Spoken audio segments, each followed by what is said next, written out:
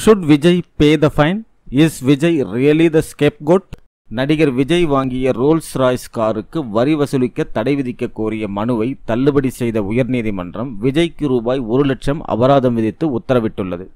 இந்த காணொளி பதிவில் நீதிமன்ற தீர்ப்பினை நாம் தவறு என்று விமர்சிக்கப் போவதில்லை.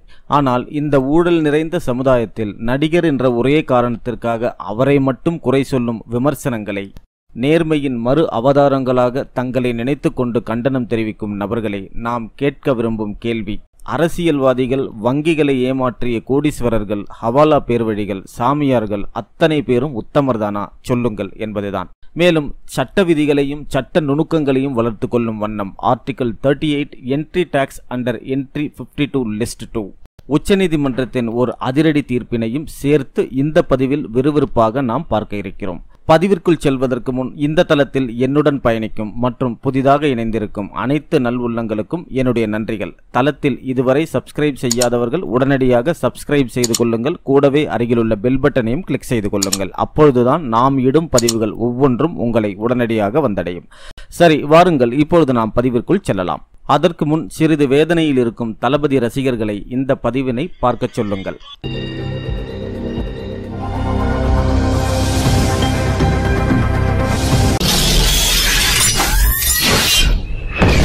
பிரபல தமிழ் நடிகர் விஜய் கடந்த 2012ஆம் ஆண்டு இங்கிலாந்திலிருந்து ரோல்ஸ் ராய்ஸ் கோஸ்ட் என்ற ஒரு காரை இறக்குமதி செய்தார். ஆங்கிலத்தில் கோஸ்ட் என்றால் பேய் என்று அர்த்தம். அதனால்தான் என்னவோ ரோல்ஸ் ராய் என்னும் பேய் 9 வருடம் விஜயை சுற்றி வந்து இறுதியில் இந்த சிக்கலில் கொண்டு வந்து நிறுத்திவிட்டது. அதன் விலை ஒன்றும் ரொம்ப அதிகமில்லைங்க, ஒரு 6.5 கோடி தான். இந்த காருக்கு நுழைவு வரி செலுத்தாததால் வட்டார போக்குவரத்து அலுவலகத்தில் பதிவு செய்யவில்லை. இதனையடுத்து ரோல்ஸ் ராய்ஸ் காருக்கு நுழைவு வரி செலுத்த வணிக வரித்துறை உதவி ஆணையர் உத்தரவு பிறப்பித்தார். இந்த உத்தரவை எதிர்த்து வரி விதிக்க தடை கோரி நடிகர் விஜய் சென்னை உயர்நீதிமன்றத்தில் மனு தாக்கல் செய்திருந்தார். அந்த மனுவில் காரை பதிவு செய்யாததால் அதனை பயன்படுத்த முடியவில்லை என கோரியிருந்தார். இந்த வழக்கு மதிப்பிற்குரிய நீதிபதி SM சுப்பிரமணியம் அவர்கள் முன்னிலையில் விசாரணைக்கு வந்தது. நீதியரசர் அற்புதமான, நியாயமான, ஒவ்வொருவரின் மனசாட்சியை தொடும் வண்ணம் சில பல கேள்விகளை அதிரடியாக கேட்டார். அதையெல்லாம் நாம் பத்திரிகையில் பார்த்தோம், யூடியூபிலும் கேட்டிருப்போம், சோசியல் மீடியாவிலும் கேட்டோம். நீதியரசரின் ஒவ்வொரு கேள்வியும் அணுகுண்டை விட சக்தி வாய்ந்ததாக இருந்தது. மனுதாரர் என்ன தொழில் செய்கிறார் என்பதை ஏன் மனுவில் குறிப்பிடவில்லை? வரி என்பது கட்டாயமாக வழங்க வேண்டிய பங்களிப்பு தானே தவிர தானாக வழங்கக்கூடிய நன்கொடை அல்ல என்பது உங்களுக்கு தெரியாதா? மக்கள் செலுத்தக்கூடிய வரிதான் பள்ளிகள், மருத்துவமனைகள் உள்ளிட்ட நலத்திட்டங்களுக்கு பயன்படுத்தப்படுகிறது என்பது உங்களுக்கு புரியவில்லையா? தமிழ்நாட்டில் நடிகர்கள் நாடாளும் அளவுக்கு வளர்ந்துள்ள நிலையில் அவர்கள் உண்மையான நாயகர்களாக இருக்க வேண்டுமே தவிர போலி நாயகர்களாக இருக்கக்கூடாது என அற்புதமான அறிவுரை வழங்கினார். மேலும் சட்ட ரீதியான விளக்கங்களையும் எடுத்துரைத்தார். இதில் ஆர்டிகல் 38 என்ன சொல்கிறது என்பதையும் பார்ப்போம். The state shall strive to promote the welfare of the people by securing and protecting as effectively as it may a social order in which justice, social, economic and political shall inform all the institutions of the national life. அதாவது இந்திய அரசியலமைப்பு சட்டப்பிரிவு 38 விதியின்படி ஒவ்வொரு மாநிலத்திற்கும் தங்கள் மக்களை எல்லா வகையிலும் காக்க வேண்டிய கடமை உள்ளது. அதற்கு வரி விதிப்பு அவசியமாகிறது. எனவே நுழைவு வரி விதிப்பதில் தவறு ஏதும் இல்லையே. மேலும் இந்த விஷயத்தில் உச்சநீதிமன்றத்தின் அதிரடி தீர்ப்பினையும் மேற்கோள் காட்டப்பட்டது. 1998 தொடுக்கப்பட்ட state of Kerala and others எதிர் ஃபாதர் வில்லியம் பெர்னாண்டஸ் என்ற வழக்கில் உச்சநீதிமன்றம் அளித்த தீர்ப்பில் The import of goods from any territory outside India comes to an end when the goods enter into the custom frontiers of India and are released for home consumption. After import of goods comes to an end, the state legislature has full legislative competence to levy entry tax under entry 52 list 2. ஆக உச்சநீதிமன்ற தீர்ப்பின் அடிப்படையில் நடிகர் விஜயின் மனுவை தள்ளுபடி செய்து உத்தரவிட்ட நீதிபதி அதற்கு ரூபாய் 1 லட்சம் அபராதம் விதித்து அதனை முதல்வரின் கொரோனா நிவாரண நிதிக்கு 2 வாரங்களில் வழங்க வேண்டும் என உத்தரவிட்டார். இந்த உத்தரவை பிறப்பித்துள்ள நீதியரசர் SM சுப்பிரமணியம் அவர்கள் அற்புதமான நீதியரசர் ஆவார். பல புரட்சிகரமான தீர்ப்புகளை பல்வேறு வழக்குகளில் அளித்துள்ளார். தலைமைச் செயலகம் கட்டிடம் சம்பந்தமாக நியமிக்கப்பட்ட கமிஷனை கண்துடைப்பு என்று துணிச்சலாக தீர்ப்பளித்தவர். அரசு அலுவலகங்களில் பணியில் மெத்தனம் காட்டப்படும் முறைகேடுகளை நீக்கிட சிசிடிவி கேமரா பொருத்த உத்தரவிட்டு தீர்ப்பளித்தவர். அதற்கு முன்னுதாரணமாக தனது அறையிலேயே சிசிடிவி கேமராவை பொருத்தி கொண்டவர்.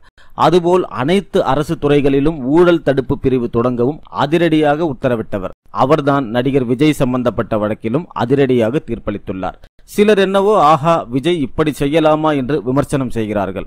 அவர்கள் என்னவோ நேர்மையின் மறு உருவம் போல் விஜயை விமர்சிக்க என்ன தகுதி இருக்கிறது? இதோ சில புள்ளி விவரங்களை உங்களுக்கு அளிக்கிறேன், கேளுங்கள்.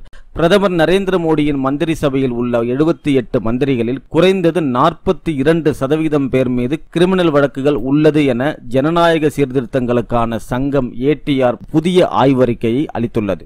24 மந்திரிகள் மொத்த எண்ணிக்கையில் 31% கடுமையான குற்ற வழக்குகள், அதாவது கொலை, கொள்ளை முயற்சி ஆகியவை இவற்றில் அடங்கும். ATR என்பது ஒரு தேர்தல் உரிமை குழுவாகும். இது தேர்தல்களுக்கு முன்னதாக அடிக்கடி வேட்பாளர்களின் பிரமாண பத்திரங்களை ஆய்வு செய்து அறிக்கைகளை வெளியிடுகிறது. அரசியல்வாதிகளின் குற்றவியல், நிதி மற்றும் பிற பின்னணி விவரங்களை அறிய அவர்களின் பிரமாண பத்திரங்களின் விவரங்களை அளிக்கிறது. இவர்கள் போல் விஜய் மீது கிரிமினல் குற்றம் செய்த வழக்கு நிலுவையில் உள்ளதா? விஜய் என்ன ஹவாலா முறைப்படி ஊழல் செய்தா தனக்கு பிடித்த காரை வாங்கினார்? இல்லை ஆசிரமம் நடத்தி பல பெண்களின் வாழ்வை சூறையாக்கி பணம் சம்பாதித்து சொகுசு காரில் தனித்தீவில் சுற்று கொண்டிருக்கிறாரா? தன் உழைப்பில் சம்பாதித்த பணத்தில் ஒரு காரை வாங்கியுள்ளார். அவர் நினைத்திருந்தால் தனது செல்வாக்கை பயன்படுத்தி அரசியல்வாதிகள் மூலம் ரகசியமாக நுழைவு வரியை குறைத்திருக்க முடியாதா? இல்லை சம்பந்தப்பட்ட அதிகாரிகளுக்கு லஞ்சம் கொடுத்து வரியை குறைத்திருக்க முடியாதா?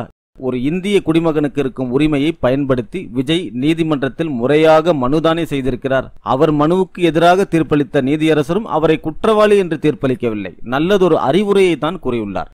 நாம் செலுத்தும் வரியை அரசு நமக்குத்தானே செலவிடுகிறது என்பது நியாயமான வாதமாகுமா? நாம் செலுத்தும் வரி பணம் எப்படியெல்லாம் வீணாகிறது என்பதை பாருங்கள். இதோ இன்னொரு புள்ளி விவரம்.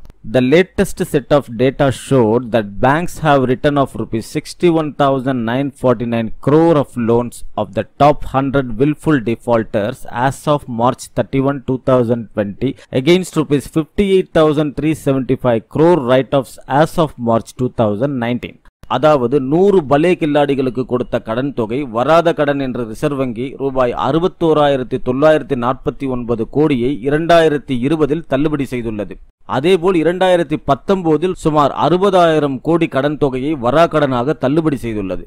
இதுபோல் தாங்க நம்ம வரிப்பணம் வீணாகி கொண்டிருக்கிறது.